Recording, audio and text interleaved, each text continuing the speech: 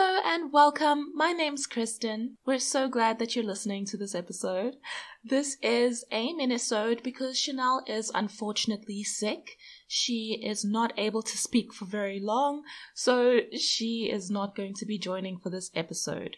This episode is going to be kind of in two parts. I'm going to start with 3 different ghost stories I found, and then it'll be story time. Today I'm covering the ghosts of Port Elizabeth. Now, I know that it's called Gebera. I don't know how to even pronounce it properly, but I was born in Port Elizabeth, so it will always be Port Elizabeth to me. I'm sorry, but that's how it is. So we're starting with Richley House. In 1906, William Jones Wills commissioned the building of the Richley House. Over the years, it has been used for various purposes. During World War II, the building was used as a brothel, and after World War II, it was used as a post-war boarding house. It was also used as a general nursing home. Some of the experiences that people have had is that they have heard a baby crying, and then they've seen a nun that's walked through the rooms. A child and a woman have been seen walking through the hallway dressed in period clothing. There are also reports of a grumpy old man wearing a grey coat who aggressively makes his way through the dining room into the kitchen, where he then rattles pots and pans. It is likely he is one of the military men who stayed in the house. It seems that most of these hauntings are residual, except for the one spirit in the domestic quarters who allegedly tries strangling the staff. There is not much information on the malevolent spirit, however, but you can imagine having been so many things that this building has seen a lot. It's been a private residence, it's been a brothel, it's been a boarding house, a nursing home. I mean, nursing homes in general, the elderly pass away, post-war boarding house, maybe some soldiers had injuries and died from that. I mean, we've covered brothels and prostitution before, and we've seen that some sex workers have been murdered. The fact that there's a baby crying could also be connected to the days it was a brothel. Maybe one of the sex workers got pregnant and had a baby. There are so many untold stories about this place, and it's just interesting to see what kind of residual energy is still there. I would love to see a proper investigation done into this place. But now we move to the Port Elizabeth Library. The public library is one of the oldest buildings in Port Elizabeth. The current building, however, replaced the first building, which was destroyed by a fire in 1896. The first person on the scene of the blaze was Constable Maxwell. He unfortunately perished during the fire when a stone coping dislodged from the building and fell on top of him. When the new building was being built, and during its construction, a remembrance stone was placed on a low wall. This stone was then moved into the library gardens. And this must have upset Maxwell, since room 700 then became really haunted, and it was so disruptive that the stone was moved back to its original place. Another spirit attached to the library is that of Robert Thomas. For 31 years, Robert Thomas dedicated himself to the upkeep of the library as its caretaker. He was a bachelor, and he had started taking care of the library in 1912 until the day he died, the 6th of February, 1943. Since then, there have been occurrences of books being stacked and then knocked over, and also doors banging. Also, another beautiful building that should definitely have paranormal investigations done.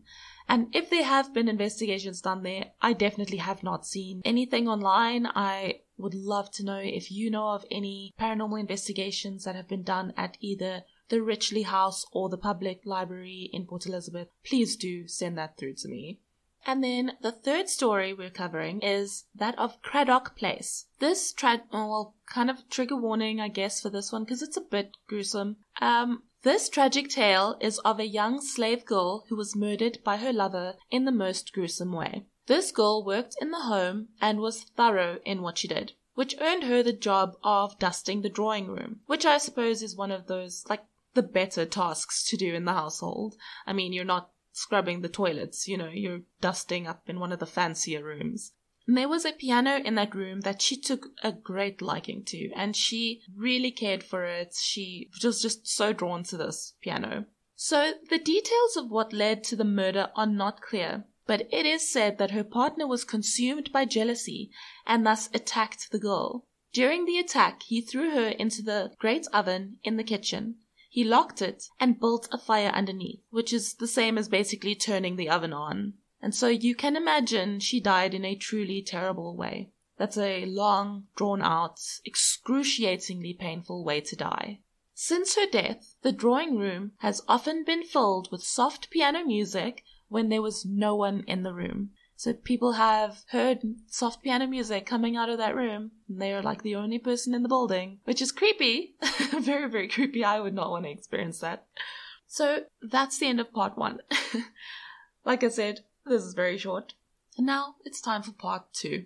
As I was doing research for those last 3 stories, I came across basically a transcription of a paranormal investigation that occurred. I have tried looking up the organization that did this investigation, but they don't seem to exist anymore. There's no real links back to them. There's no website, there's no Facebook page, so I can't really find information about them. But it is Paranormal Investigations of Port Elizabeth, or PIPE. So this is a report from a paranormal investigator that was involved with PIPE. So the following is going to be verbatim quoted from the site. The link will be in the show notes if you want to go read it for yourself. I just thought this was such a cool story, such an interesting retelling of the paranormal experiences that this investigator and the family experienced. So here we go. This story unfolded in a house in Rowallan Park. The activity was predominantly in her 2-year-old son's room, which is next to their main bedroom. He often woke up and sat on his bed crying while pointing at the opposite corner. They have seen dark shadow figures in the room, experienced sudden temperature drops, and heard noises on occasion, like knocking and scratching. The toy piano in his room would suddenly start playing in the middle of the night, and then suddenly stop on its own. It has buttons that activate pre-programmed songs to start playing, and a button to stop the song from continuing. Their cat refused to enter the room. Furthermore, when one carried the cat into the room, she clearly got distressed and ran out. They reported having sudden strange feelings in the adjacent main bedroom as well, as though someone was watching them. The tenant complained that the activity had become worse, and they were getting more frightened. At this point, Paranormal Investigations Port Elizabeth began a full investigation. Our photographer, Vicky, was taking digital photographs of the rooms and passage while our other team members were setting up the equipment.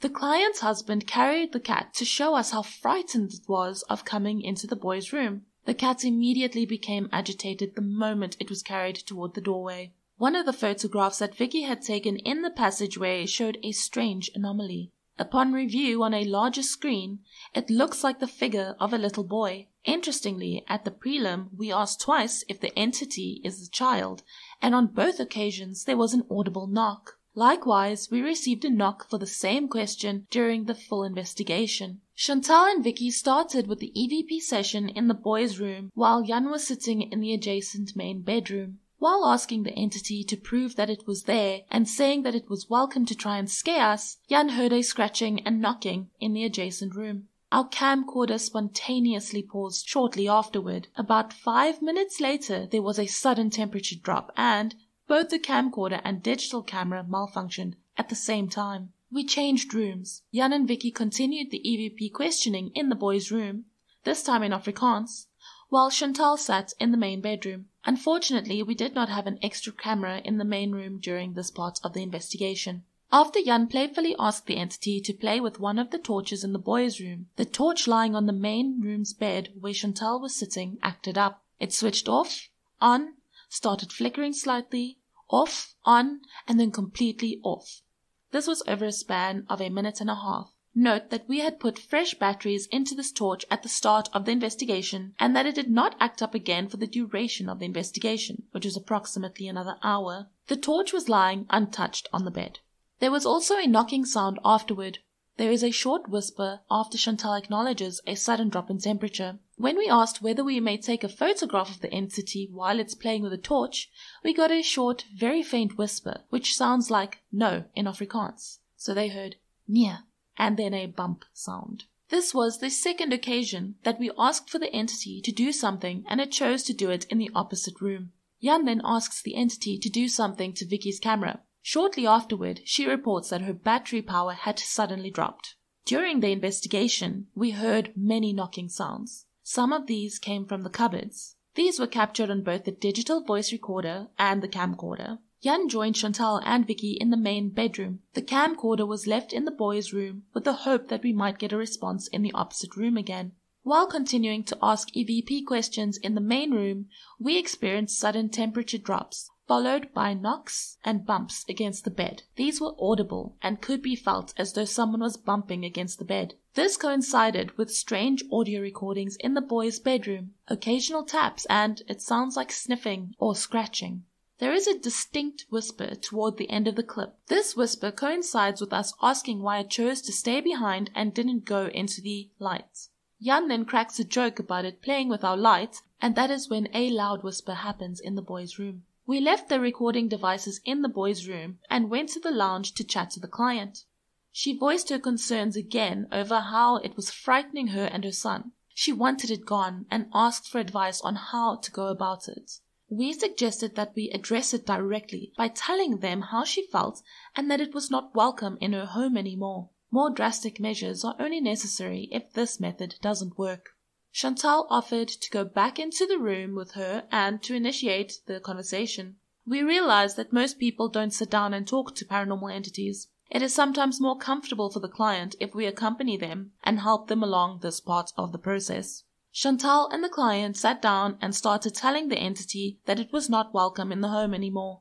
We spoke Afrikaans as it seemed to be more responsive during the investigation when questions and requests were made in Afrikaans. As it was told that it was no longer welcome, the piano started playing a portion of a song. After the client told the entity how its presence made them feel and made it clear that it had to leave, the temperature dropped drastically. The client felt an ice-cold chill next to her ear, on the side where she saw a shadow figure a few days earlier. As Chantal tried to comfort the client, the K2 meter gave a quick and sudden response at the same time that the camera went out of focus. We believe that we have collected evidence in the form of audio and visual recordings and had personal experiences substantiating that there is indeed paranormal activity in both of the rooms. The evidence seems to point to the fact that there might be more than one entity present, a child and an adult. And that is the end of that story, that quote. And again, you can find that in the show notes. The link is there if you want to read that for yourself. I would love to know more about this investigation, but I just couldn't find any info on it anywhere. Thank you again for listening. Sorry that it's such a short mini-sode. This has just been a really busy week. We've got a lot going on, and with Chanel being ill, it's just been a lot. But we will be back in full swing next week. Chanel's got a doozy of a case for us, and I will definitely have a much longer story this coming week.